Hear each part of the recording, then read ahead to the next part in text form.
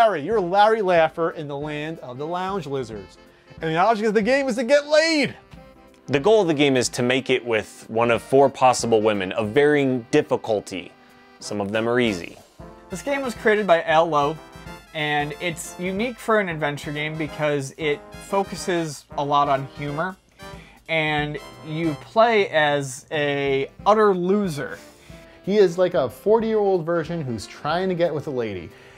And it's in the same kind of style as other Sierra games like King's Quest, except not as ridiculous in terms of random deaths, but it can be frustrating. It's an adventure game. You have to do this, that, and the other in order to get women to agree to have sex with you. Doesn't always work out, and that's part of the amusement of it.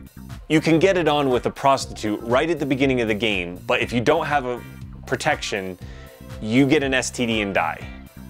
It unfortunately does suffer from some of the problems that early adventure games suffer from, which is a picky parser and you know, places where you don't die but you can get stuck. Yeah. I don't mind dying in adventure games. That's fine. I hate it when you get stuck in an adventure game and they don't bother to tell you that you're completely screwed and that you have to start over. Let's not beat around the bush here. This is an adult game for adults only.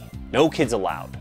And I remember it being an adult game and my parents didn't want me to play it, but I would sneak in and play every once in a while.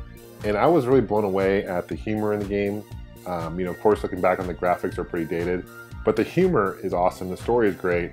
And the thing is, I think that people get, especially then maybe got wrong about Leisure Suit Larry, is they didn't realize that the entire game is a satire making fun of these skis bags who hang out in clubs and lounges and just try to get with whoever they can get. And it's very tongue-in-cheek and very funny.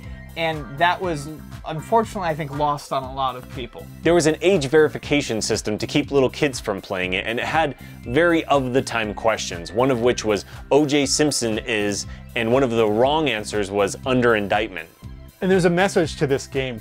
Larry's just looking to get laid, but eventually he realizes that it's not enough for him. He actually wants to find true love. And that's a theme that you see throughout the series. It's not just, yeah, you bang some broads here and there, some, you know, but eventually you want something fulfilling.